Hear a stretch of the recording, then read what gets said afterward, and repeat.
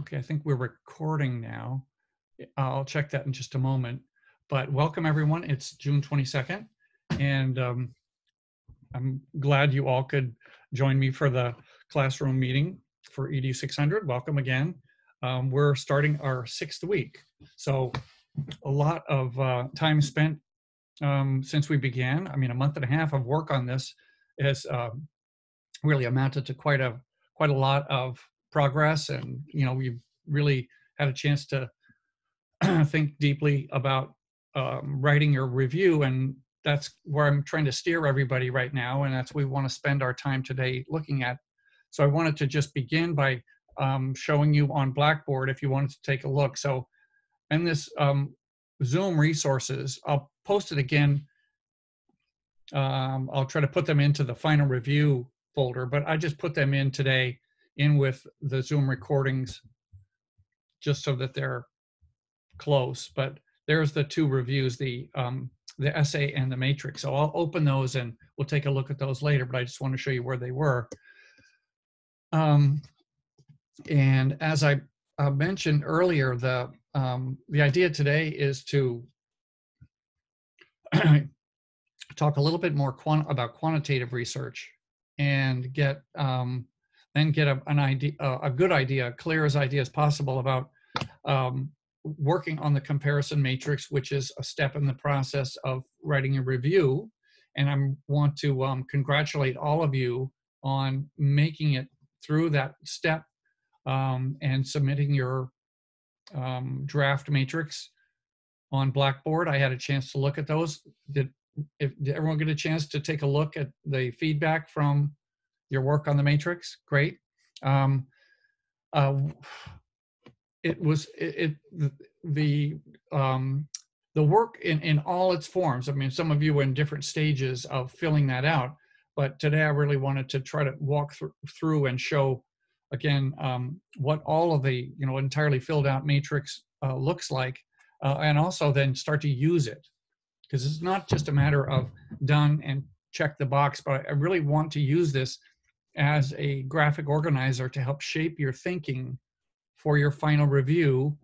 And the thing which we're going to do next Monday, have a research, a number of forums, small forums. I think we'll have 4 small group forums where you're going to be doing what I'm calling a research conversation, or a student-led research conversation with each other. And you'll be doing that, of course, based on the topic that you have, but you'll also be, I would suggest that what you do is pick out 2 articles that you would like to talk about with your group. I've worked with this idea of selecting, we've selected from all the articles you found, we've selected 6, and now when you're kind of approaching or getting ready to do a presentation, oftentimes you think, how am I going to do everything in a little bit of time? So what better strategy to do is do less, make your points with less than trying to cover everything. So this is the next step. So we'll talk more detail about what that is, but what that is a yet another step in the writing, what I consider the writing process, and that's to have you thinking about your paper or your topic, and then thinking, how am I going to speak about this to a group? What am I going to say? How will I describe? How will I go analyze and maybe answer questions or seek feedback from the group? When you think about your topic. So next Monday will be probably in 2 parts. We'll have a general time for us to talk and a general time for us to again, go over what the final review is and answer any questions.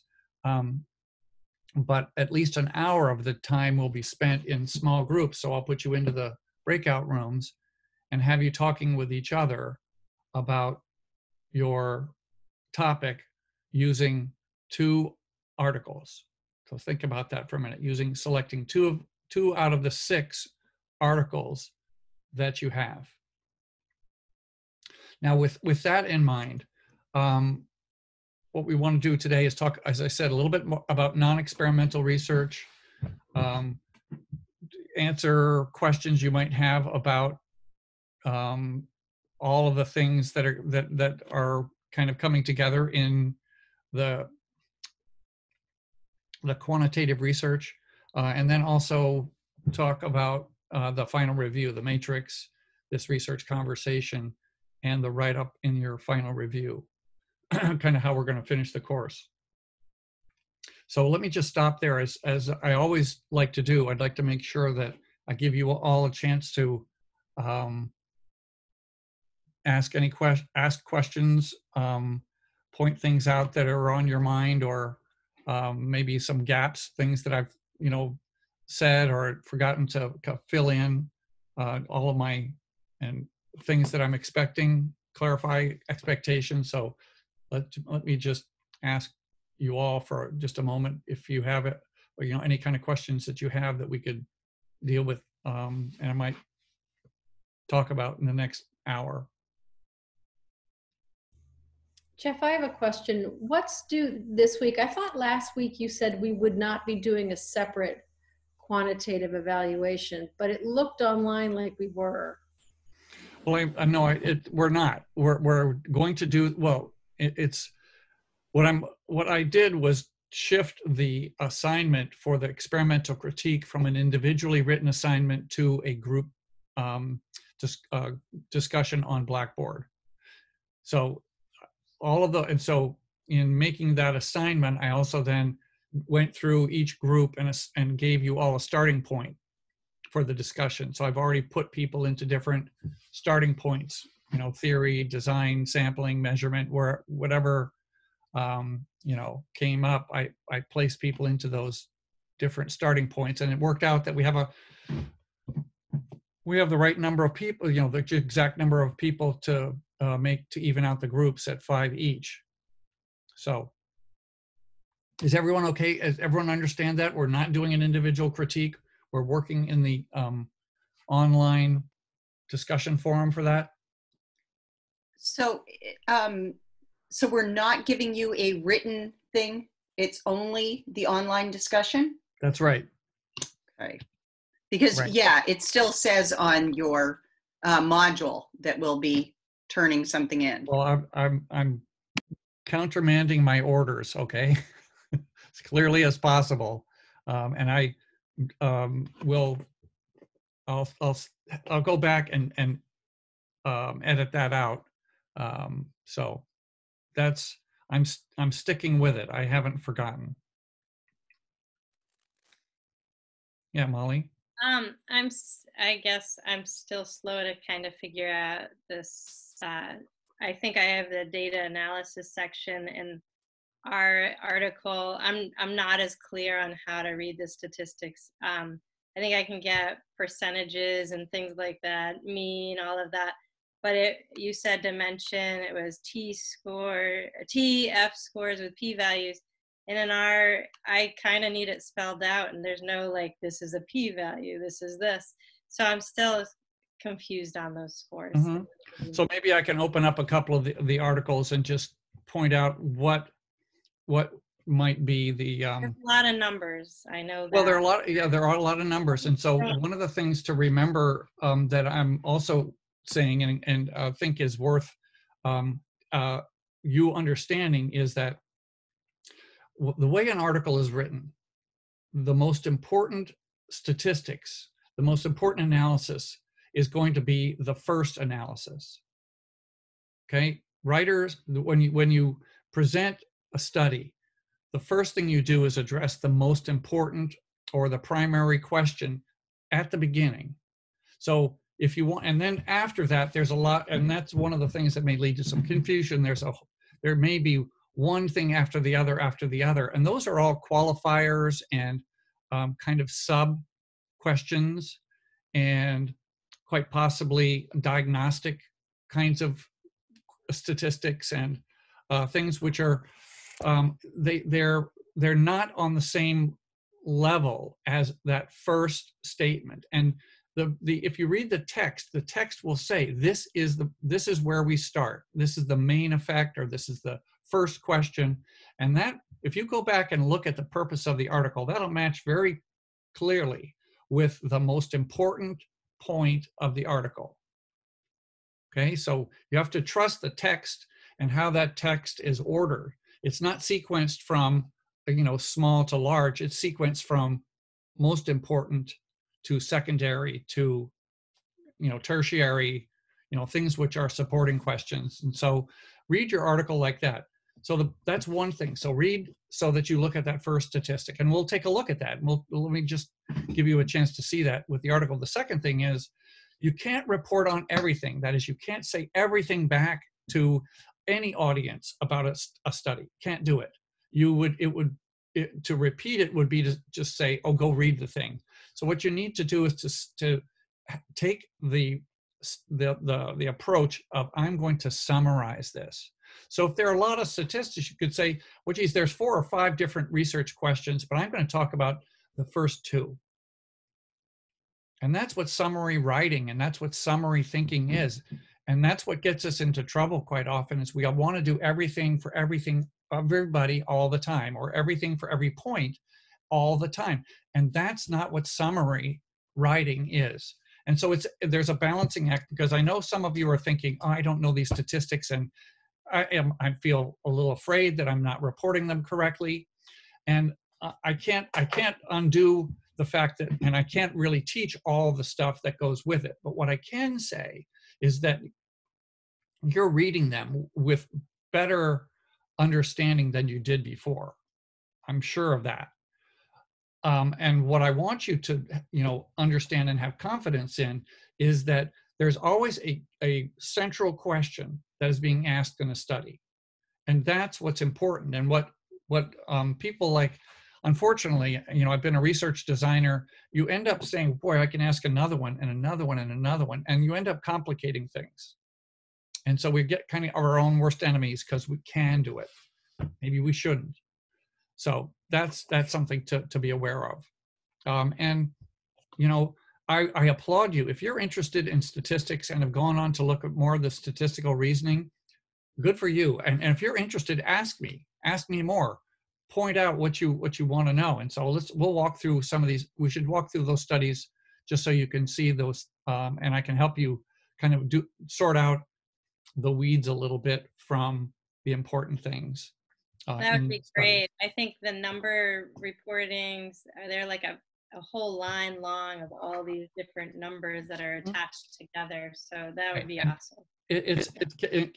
I think sometimes we get carried, statisticians and researchers get carried away by over-reporting. Not that we're trying to do a snow job, but people want to be accurate. And this is one of those things that, scientific method is thorough, it's exhausting, in that you want to put all that detail out there. So what can you do? I mean, you really want to put it out there in a study. If you're going to write a summary of the study, then that all goes away.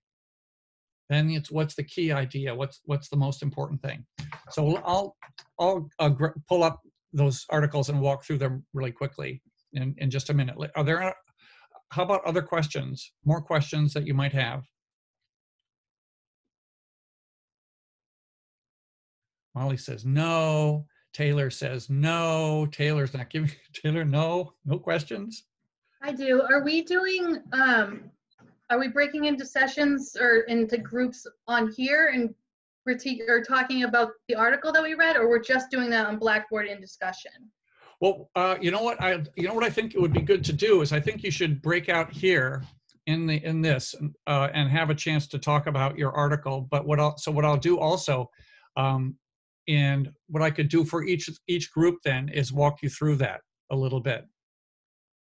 Okay. Okay. And I'd like to. How about the matrix? How are people doing on the matrix? I know there are. So I'll walk through that. That's the example I put up here. I wanted to walk you through that.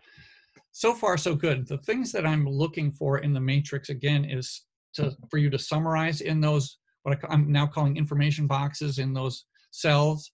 And just one of the things that I noticed is just make sure that the criteria you use for quantitative are quantitative, theory, sampling, and measurement, and qualitative, transferability, dependability, and credibility.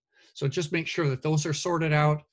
And, you know, there are other little details that we'll talk about, but I think overall people had a pretty good sense of how you were analyzing the articles. I know some are working across the matrix, some are working down, some are working down and across. So I think that, I hope the feedback helped there.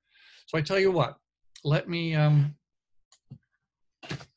sort you into groups and have you talk about, have us talk about that. Or I tell you what, let's talk about the matrix first, then let's take a break and I'll sort you into groups. We'll take and then come back. So let me just open this example I just put in there in the Blackboard. So if you go to Blackboard,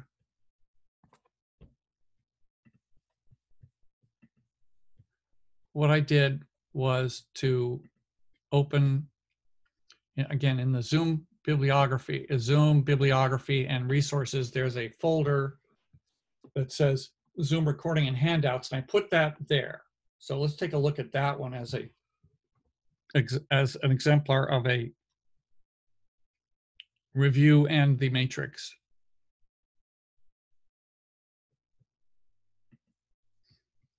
So I need to stop screen and reshare here. So here's the reshare.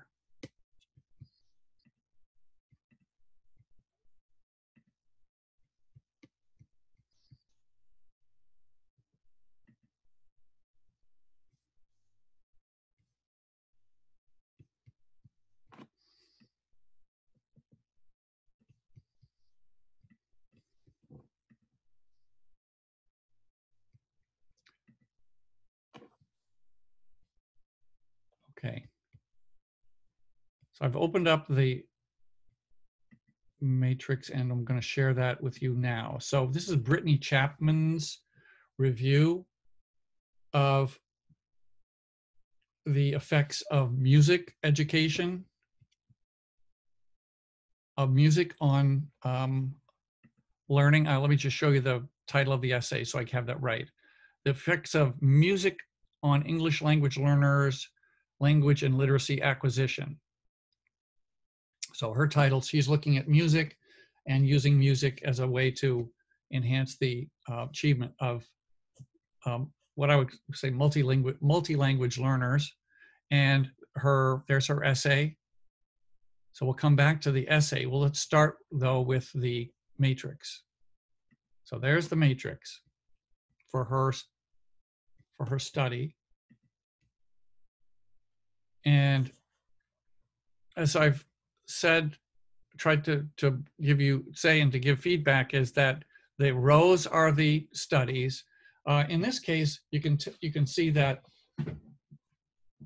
Brittany took quite a bit of her effort, expended quite a bit of her discussion on the overall quality of the studies. And for each one of the reasons that she rated, or each one of the ratings, she provided a brief reason. And so that is a very fully developed section of that matrix. To get back over here to the beginning, where it starts with the title, research question, it could be that you're only writing one of the research questions. You could say there's multiple research questions, but again, it's kind of how you build it. I don't want you to overwrite into the matrix. Again, it's a kind of a design challenge, really, to do summary thinking. And so in this case, the research design is a ethnographic study. It was called by the author an autoethnographic study, which I think was a teacher, one teacher who did an ethnography of his students. And going across this all looks very good.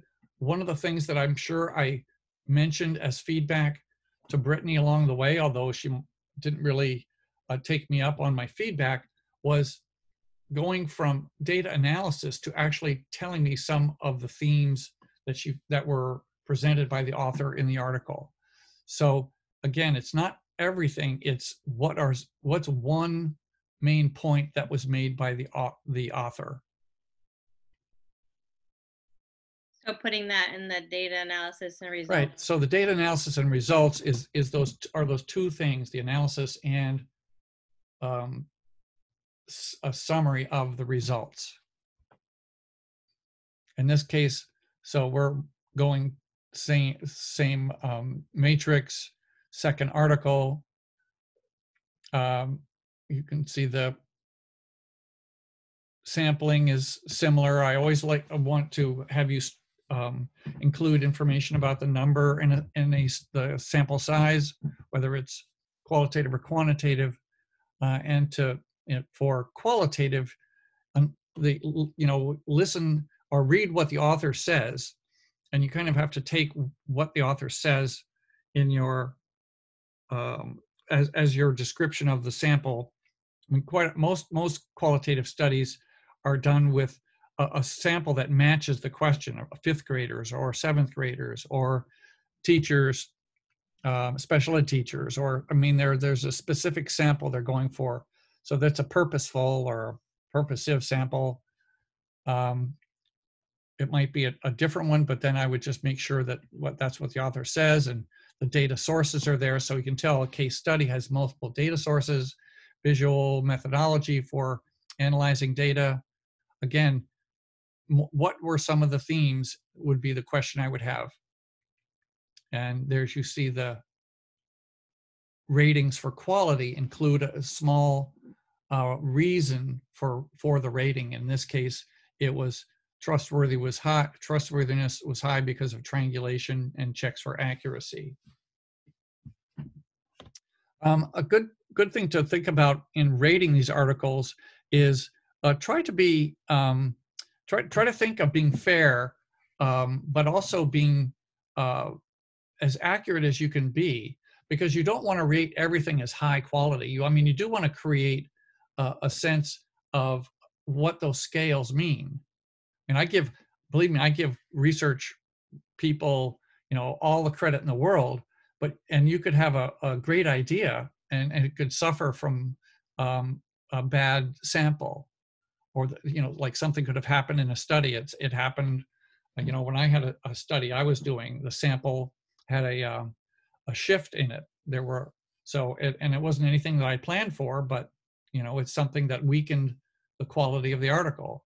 And having those articles rated actually gives you a way to then look at the articles and say, so which ones were really the best ones, and which ones didn't quite meet the criteria, and which ones really have a lot that they need to do in order to improve. And that rating is important when you get to your final review, because then you have a sense of, what are my best studies? What are my 2 to 3 best studies? What are my studies that aren't quite so good? And you can use that as a way of then going through and talking about your best studies and contrasting them with other studies, or just using, these are my best studies, or this is a contrasting discussion. This is a study that was rated highly. This was not rated, this was rated less, and the reasons why.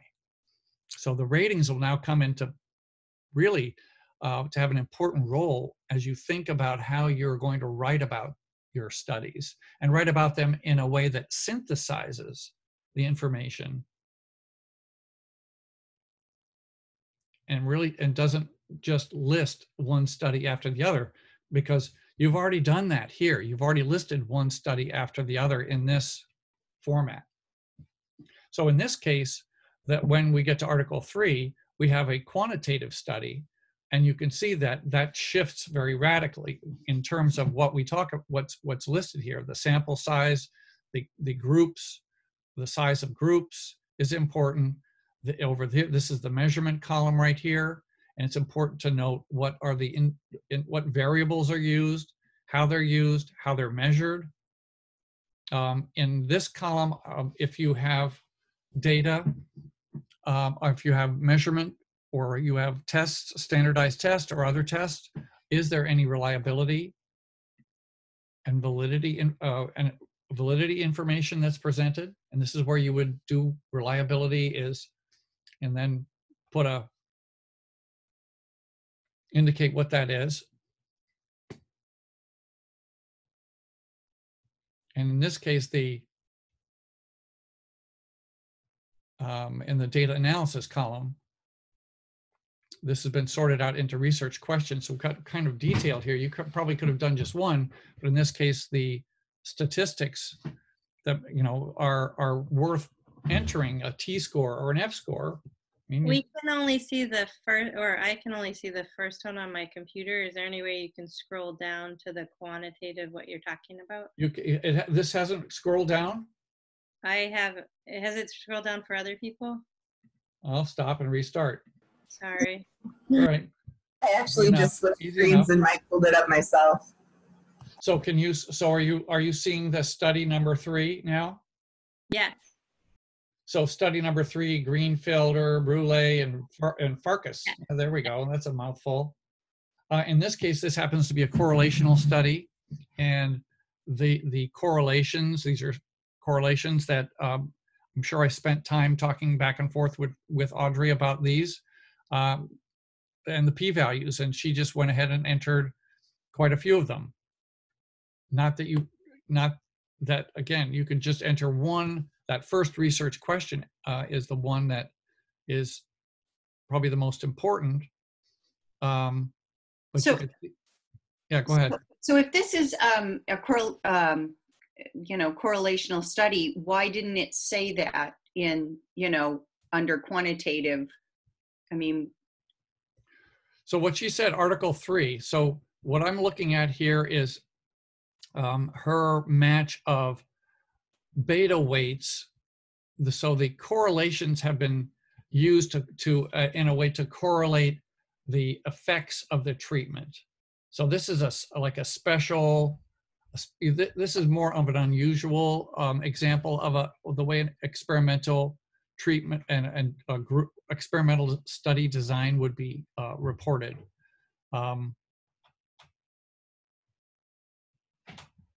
So she didn't need to say that it was, state that it was. Well, that it was correlational. Yeah. Do perform better than oral. Well, it was listed as a correlational study. It had treatment group, and it was listed as experimental study. Right. And most experiments are analyzed with t-tests and analysis of variance. Correlations can be used, and they're not used as often for experimental studies. So this is a different, maybe a little bit more unusual in terms of its application of the statistical reasoning. And so this is this fourth study is a group comparison. So that's a non-experimental design in which they're doing a comparison of musical preferences, and again using F scores and T scores ratings, but then other statistics to look at differences between, I believe this one was done with English language learners to see their music preferences. So I don't know whether they did it with English language learners. So it's Chinese, 34 males and 28 females. And so they're looking at their preferences according to a survey they did. Again, this helps me get to the skeleton of the article and get the essential ideas. It's not going to be a complete description of the article. I'd say that the review, we'll take a look at the review in just a moment, but I thought it'd be just good to take a look at this one and kind of, look into it a little bit more deeply. Again, the quantitative experimental design, this one has t-tests, which is more expected from a experimental study, that you'd be comparing a treatment group and a control group.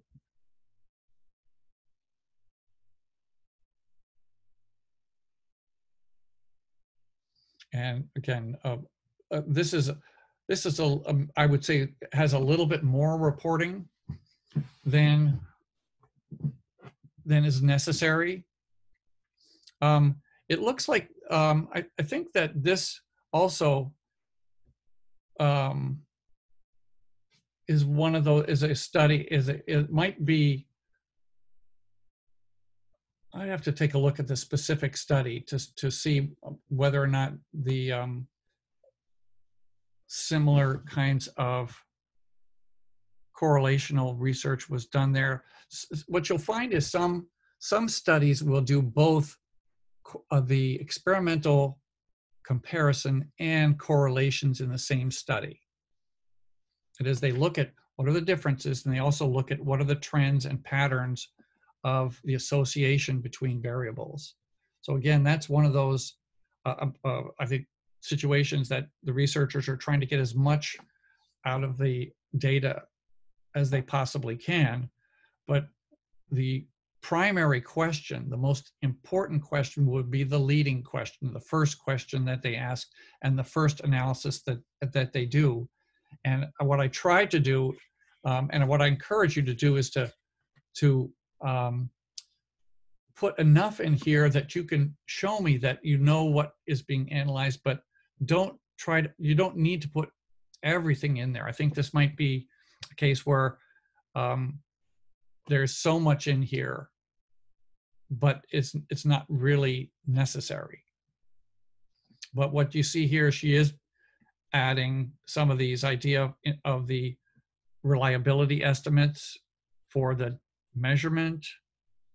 I think the other thing that is good to see here is identifying what the independent variable is and what is the dependent variable. In this case, teachers who are receiving professional development, and dependent variable use of singing and the singing voice in their audiation achievement or vocal achievement, is from what I can tell. But I would say that most of you in your comparison matrix already had that level of analysis and had those kinds of details included.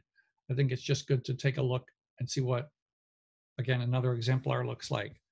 Let me just quickly do this. Go back there, and we can walk through the study itself. So the study begins with the introduction. Of course, there's a running header, a page number on the right. There are section heads, introduction. And in this case, you can see that the author is using that first person, which is a good way to introduce what you're doing. Hey, Jeff. Yeah? I'm not seeing the essay yet.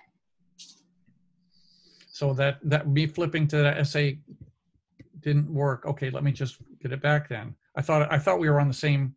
It allowed me to jump to that. So you should see it now. Perfect. Thanks. Okay, sorry about it. Thanks for mentioning it. So there it is. So you can take a look at it. What I think is important is to see that the sections are divided with the same research categories, which you've seen before. You can see how the sections are introduced and organized. Again, with an organizing statement or organizing paragraph, and then summary statements about those articles. And we progress through the whole review with the same, with again, those similar research categories. Trying to keep this consistent so that you can not, so that you can use those to think about what your writing is and how you're pulling this together. One last thing, let's go back. I just want to go back to the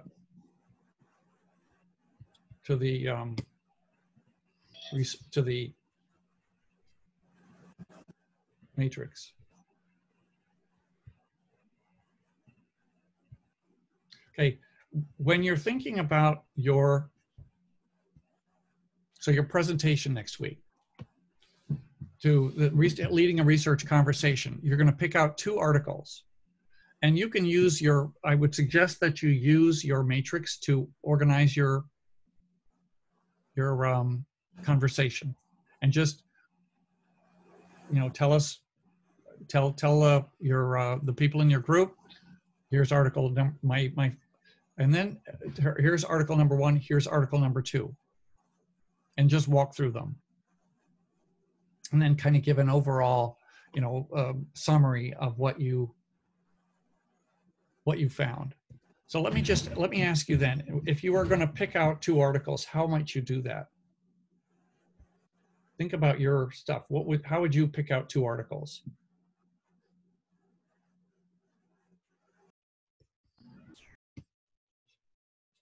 I kind of had 2 different things come up in my studies. One was more of a strategy and one was more of grouping in classes. So I might pick one for the strategy. Mine was about trying to help with different abilities in your class and how to construct a class where you're more effective as a teacher. So couple of the studies were about specific strategies that might help, and 3 of them were about strategies, and 3 of them were about mixed ability versus same ability, how you group so maybe I would take one of each. So if you're going to pick 2, you might use your conceptual thinking about how I pick those. And are those your favorite articles? Are they the best articles, or? Not sure what's my favorite yet. Okay, so a lot of time together, but what are some other ideas? What are some other ideas? How would you go about thinking? How do you pick out 2 articles? I would probably pick one qualitative and one quantitative. Yeah, okay, that makes sense. Good idea. I see Kelly's giving you the thumbs up too for doing that. I think that's also a way to, balance out a presentation, and gives you a chance to talk about both of them. Again, the conversation you have, the way we talk about these is different, and is really a way to think about this as you think about how you're going to write about this. So again, use this as a time to think and articulate some of your ideas that, again, you're going to use and write about later. And so also, you might think of it as a way to, if you have 2 articles and you're talking about them and you have questions about them, you might say to the group, and I have some questions. Can you help me figure this out? And as you use your matrix, share your matrix. I think everyone can share their screens, but I would use your matrix as your guide as you walk through, so that we can all benefit by seeing each other's work on the matrix. There's so many great ideas to share, and so many interesting ways to summarize information. So what are some other, so we've got concepts to organize them. We can do a qualitative and a quantitative. What are some other ways to do your picking of 2 articles? Maybe one that you rated higher for quality and the one that you rated lower. Yeah, that's a great idea, Erin. That is, what's the best and what's the worst? That's contrasting these ideas from best to worst. And now you have a tool that you've used. So you're clearly saying this one is strong. This one is not so strong. It might, it even might be an article that you found, you started out really thinking was going to be a great article. And then you realized as you went through the criteria, wow, this one really didn't have quite what I thought it would, but it's still, I'm including it because it's on the topic that I want. So I think that strong and weak is a great way to do that. What's another way to do it?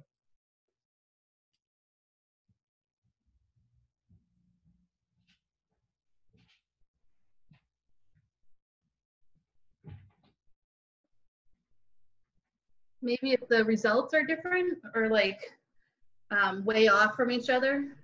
Yeah, if you have really kind of that, if it seems like you have outliers, right? If something doesn't Yeah. fit. So you're, Yeah. so what you're trying to do is figure out, do these things fit together? And if something doesn't fit, then you might say this one really doesn't fit. And that happens. That does happen. I mean, for one reason or another. I mean, sometimes we have unusually high effects in one study and not such much high or high impact in another. Okay, so there's a number of different ways of thinking about how you go about and pick those two. And as you're, since we've gone through them, we've gone through a conceptual way of doing it, you know, something that helps inform your practice. We've gone through qualitative and quantitative, the best and the worst, things that fit and don't fit. So think of those different approaches as you're thinking about writing about these as well. Those are some ways of approaching your writing as you're writing your review, as you're writing those sections on sampling, on measurement, on the results and analysis and results that you can use to help you shape the way you're writing your review. It's a strong way of presenting information when you have a thought, a framework, if you will, to do that writing. And so that's a similar kind of thing. Now, I'm not saying just write about 2 articles. You could write about 3. You can summarize across them, but you can use that as a way to write your review, and you incorporate these different features and different kinds of things that you've worked very hard on in that analysis. And this is why I'm trying to say the comparison matrix is a tool now, not only for your presentation or your thinking, but for your writing. Okay. You know, you might look at that matrix as a way, and, you know, circle which ones are the best down each one of the categories. You know, use that kind of physical way of marking what your matrix is. Use a color or something like that to indicate which cells are the strongest, which are the weakest. How does it look when you look at it from that? And I'm looking down those categories. When we're writing each section, we're looking at the sampling across studies, analysis across studies. Okay, well, let's take, so if we take a break now and I get you and organize you into groups, I know we don't have everyone here from the group. So it looks like we have 8, 13, 14. We were kind of, you know, it's going to be, some groups are going to be a little larger than others, but I can walk you through there nonetheless. And we can talk a little bit more about the studies and prepare you for your critique. Okay, so why don't you give me a few minutes, and let's see, just before you go, let me just make sure I have everyone so I can sort you into your groups. Don't leave me yet. Anything else? Is there any other things that are on your mind as far as what we're doing, where we're going?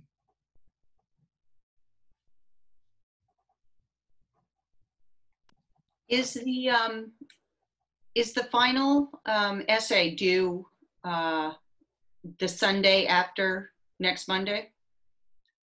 Justine, let's see. No, it's a week later. A week you have a week after class closes. Like if class closes on that Sunday, you have until the following Friday to finish your essay. Okay. And while I'm saying that, while I'm, you know, we're talking about that, I am fine if you send me drafts.